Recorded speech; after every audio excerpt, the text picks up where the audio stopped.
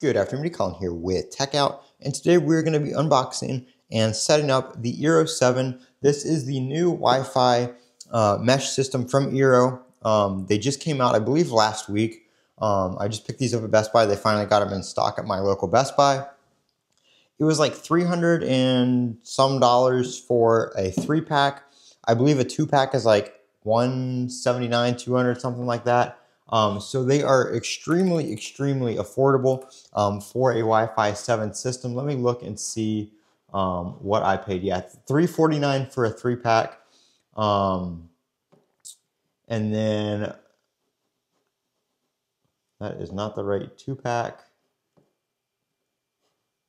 I don't see the wrong 3-pack came up.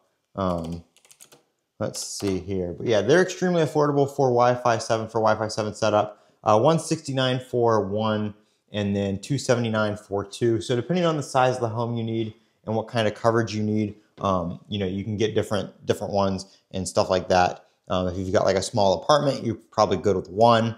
Maybe a single-story home or a small 2-story home, you can get two. And then a larger 2-story home, 3-story home, you can get a 3-pack. It is a mesh system. They do have 2.5 gigabit Ethernet ports on them. They do have two, so you can use Ethernet backhaul or you can connect other devices to them. I am going to be connecting mine to my Ethernet switch via the Ethernet wiring that I have in my home. So these will be connected wired. They will not be a wireless mesh. So these also do act as a router, but I will be connecting these, at least at first, to my existing Alta Labs Route 10 router. I really like that router, so I want to use that if possible. These do have a bridge mode support from what I've read. They do, of course, recommend that you use these as the router, but I'm going to go ahead and just try and see how it works using my existing setup. So on the back here, we do have two, like I said, 2.5 gigabit ports. These are auto sensing ports. So they're both LAN or one is a WAN. It doesn't matter which one you use.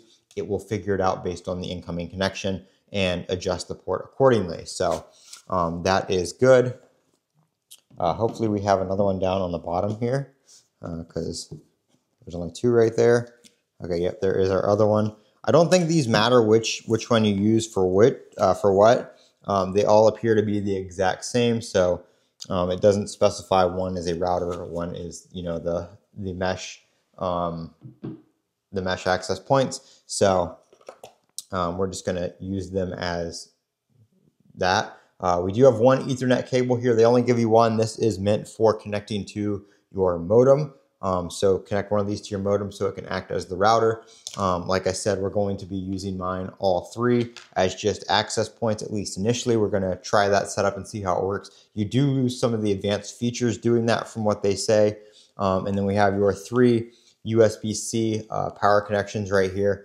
I wish these had power over Ethernet because my switch is a PoE switch, so I wouldn't have to plug these into power if that was the case, but sadly it is not. So I'm going to go get these all connected. I'm just going to plug two of them up here wirelessly for the setup, and then I'm going to plug one up wired and get my app ready and connect them. Actually, let me download the app first while I still have my Wi-Fi working, just in case we have any issues. So we're just going to go to the App Store on my iPhone here and download the eero app right here. Ignore the little chip on my phone. I dropped it between my car seat earlier when I went to go pick these up, and it chipped a little bit. So we have the app downloaded. So I'm going to plug these in real quick and come back, and then we'll go through and see what we get for a setup using my existing router. All right, I just signed into the eero app. It is looking for a gateway. I have a pulsing blue light that just went solid. So we're going to name this one. It looks like it found it. It did tell me to unplug it from my existing modem and everything, or my existing router, but I have not done that, so it's still connected.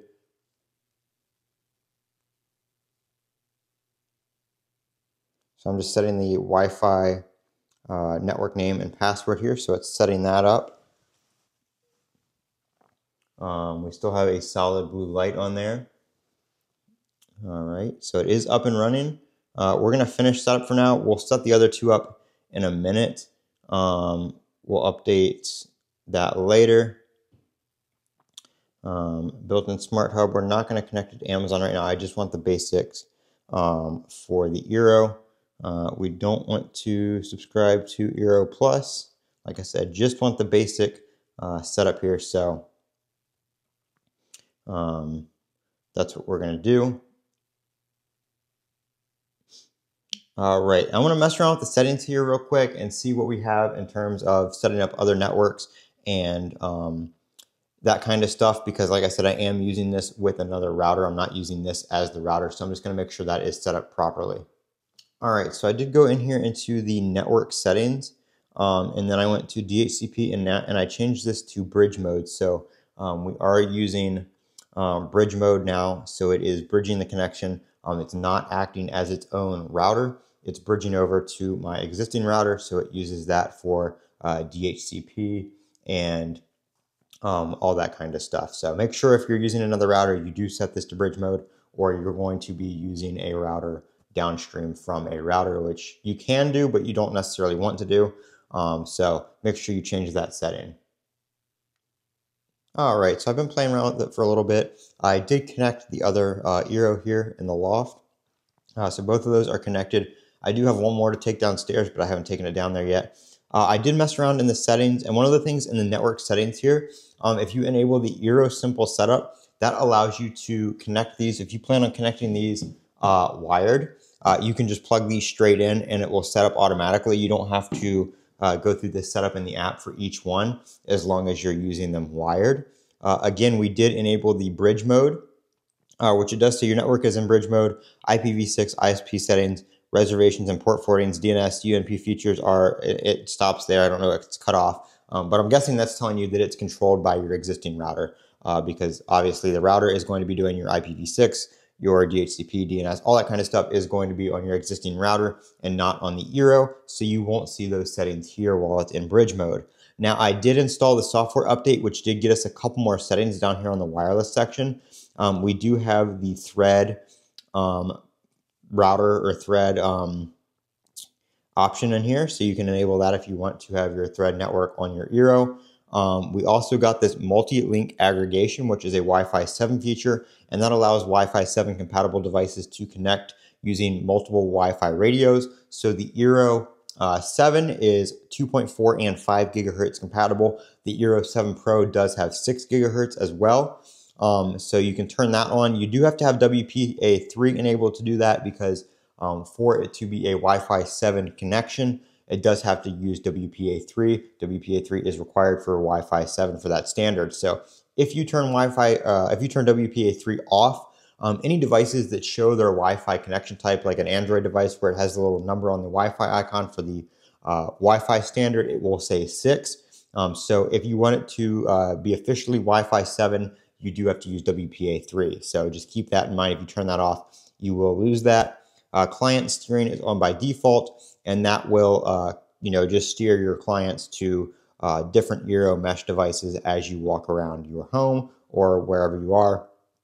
So those are some of the network settings there that you can enable and change while you're using these as a bridge device. So basically, they're just acting as Wi-Fi access points, and they're not doing any routing functionality. So there's that. You can see what devices are connected offline. You have your status up here for your network, your internet, and then each eero device right here. So you can also see, you can change the status light and stuff like that. You can see the connected devices here.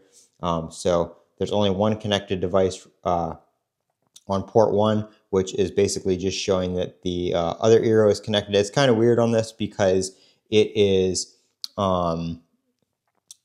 because it's connected to a switch, so it's showing other things that are connected to that switch too. Port 2 is where I'm going to plug in the other eero because it is a 2.5 gigabit port, so I can have all my eeros connected via 2.5 gigahertz or gigabits, sorry, rather. And then you have your device information and stuff right there. So there's that. This one right here, again, you can see this one has all the wireless devices connected to it. For some reason, nothing has connected to, nothing's connected to the loft yet.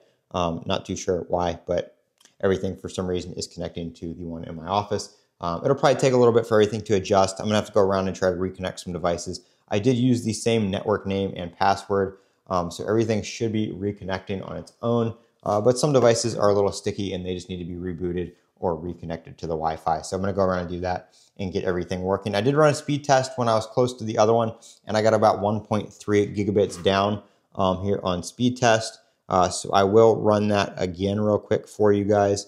Just make sure my IP is not gonna be, yeah, okay, we're good. Now in here, for some reason, I'm only getting about 600-ish. Not too sure again why. It's kind of iffy on that. I'm kind of still messing around with the settings. So I'm gonna give everything time to like adjust and kind of optimize itself. I do have a 2 gigabit connection from my ISP, and these are connected with 2.5 gigabit Ethernet. So we should theoretically get over gigabit speeds. Obviously it's Wi-Fi, so you're not gonna get full speeds, but you should get somewhere close to that. So we'll adjust the settings, play around with it, and I'm gonna use these for a week or two, and then I'll come back with a full review. I'm Colin with Techout, and for the comment, rate, subscribe, and as always, have a great day.